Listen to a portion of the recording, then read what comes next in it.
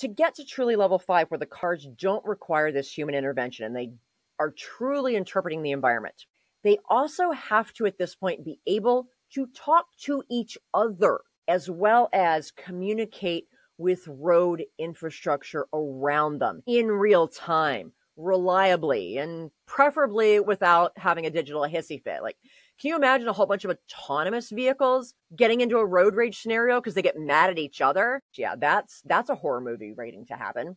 But that's the biggest piece that's not in place. It's not just that the AI isn't there, but the actual infrastructure that that software will need to rely on is not there. And it's going to take years and years of both technology advancements and upgrades to our infrastructure, as well as, I'm sure, a bazillion political and legal battles to become a reality in our country, especially since the US is so big, it's so diverse, geographically, politically, just everything. Imagine, a vehicle being able to drive in New York City just as well as it could drive on the mountain roads of East Tennessee or in the wide open spaces of Montana. I mean, I don't want to drive in New York City. So for the technology and the AI to be able to do all those different things to truly be considered level 5, yeah, we're not there yet.